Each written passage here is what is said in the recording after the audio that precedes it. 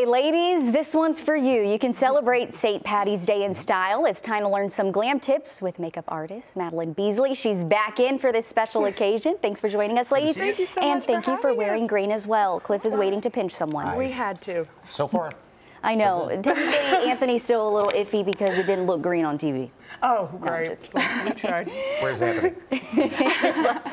So, Madeline, we're talking about a St. Patrick's Day look. Right. Tell us what you have in mind. Yeah, so today I thought I would show you guys kind of an easy, approachable way to add, some green into your makeup, into your everyday look, without being too crazy, or just keep it in your comfort zone, but still color. Okay, so this is just kind of like a softer look, not too dramatic, but just enough to say, I'm still it's showing. St. Patrick's Day. Okay. Right, yeah. So walk us through what you're using and what colors. I imagine green and maybe something else. Absolutely. Okay. Yeah, so today I'm just going to go in with some green eyeshadow, whatever green, is going with your outfit, lighter green, darker green, whatever you feel like. I'm going to go in with a really small eyeshadow brush, and I'm going to take this right on the lower lash line. And I found that this is a very easy, and without just being too out there, and just add a little bit of color into your everyday makeup look. And this is just a really good way to, just add some green into your look, being comfortable with the color. So just sweep that underneath the lash line. And then I can even go in with a little bit of a darker green. And then we're gonna add that just really close into your eyelashes, kind of just smudging that around. Just give it a little bit of dimension. And then you can already see the difference in between these two eyes. Just underneath, it's very subtle, but it's still there. And if you wanted to take it up a notch and add a little bit more green, so what I'm gonna do is take a white eyeliner.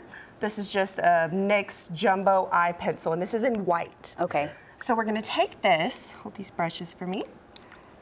We're gonna take this and we're gonna put it in the lower waterline. So this is really going to open up your eye, and really it's one of the many fun illusions of makeup that we can you really almost see a difference right there. I know, yeah. I love that. So and my eyes just watered watching you. Well, it's a really fun and a simple way to open the eyes, make them look nice and bright, awake. And so with that green, you can actually pat that green onto that white pencil, and now you have a green eyeliner in your waterline. Okay. I like this. Steady hands are a must. Yeah.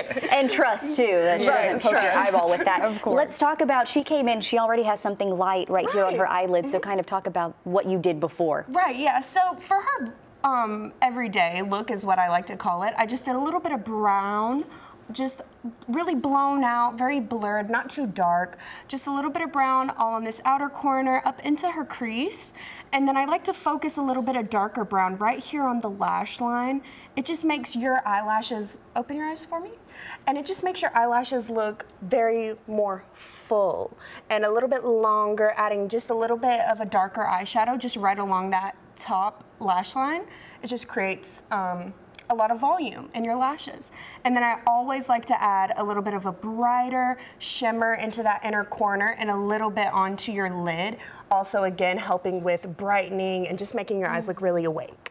Madeline, let's ask you real quick. How did you get your start in this? Were you always interested in makeup? Yeah, actually.